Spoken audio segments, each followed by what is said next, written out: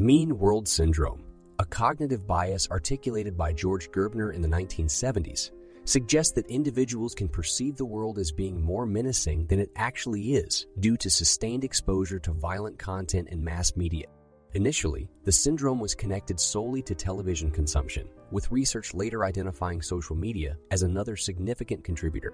Supporters of this syndrome argue that prolonged contact with violent media can stir feelings of fear, anxiety, pessimism, and heightened alertness in viewers. In response to supposed threats, a critical part of Gerbner's life work explored the influence of television and, in particular, violent media on viewers. His seminal Cultural Indicators Project (CP) was a groundbreaking investigation into television's impact on people's worldview and attitude. Consequently, Gerbner's cultivation theory, proposing that constant exposure to media slowly shapes viewers' reality perception, played a significant part in formulating the mean world syndrome. Essentially, the theory posits that the more time people spend engrossed in the television world, the more likely they are to believe that social reality mirrors what they see on television screens. This can grossly distort an individual's perception of world events. When Gerbner divided viewers into light, medium, and heavy categories based on television consumption, he found that heavy viewers were more likely to have beliefs and opinions resembling television scenarios rather than real life situations. These heavy viewers were more prone than others to experiencing shyness, loneliness, and depression. Thus, the roots of the mean world syndrome can be traced back to Gerbner's cultivation theory, suggesting that those engrossed in substantial amounts of television are more likely to regard the world as a dangerous and terrifying place. Gerbner raised serious issues about the effects of violent media content on children. Research indicated that by the end of their elementary education, children were exposed to around 8,000 murders and roughly 200,000 acts of violence on television. Gerbner termed these consequences as the mean world syndrome. His research suggested that excessive television viewing created a perception of an unkind, violent world, leading to fearful and dependent behavior. In 1981, he presented these findings before a congressional subcommittee, emphasizing the problematic influence of violent media, particularly on children. He pointed out that such content increased fearfulness, making individuals more manipulable and responsive to simple but tough measures.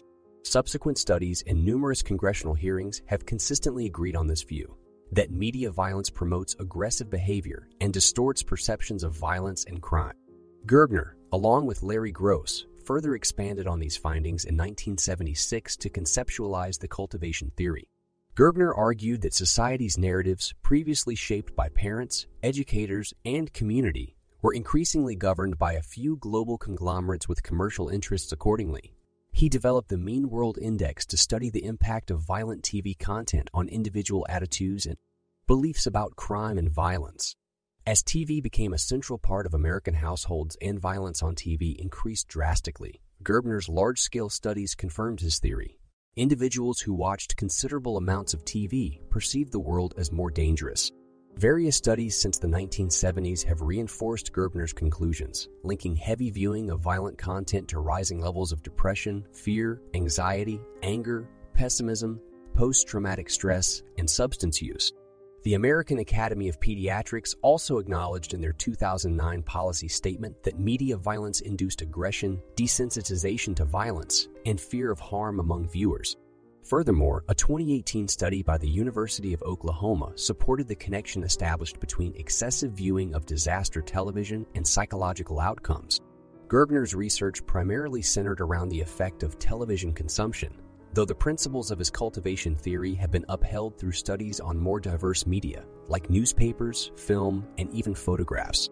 While his work concentrated on TV due to the relative infancy of social media at his time, ongoing research now includes studies about the influence of social media and the distribution of violent content through it. There's been a growing interest in understanding the psychological effects of social media, likening its consequences to those of television, further reinforcing Gerbner's theory.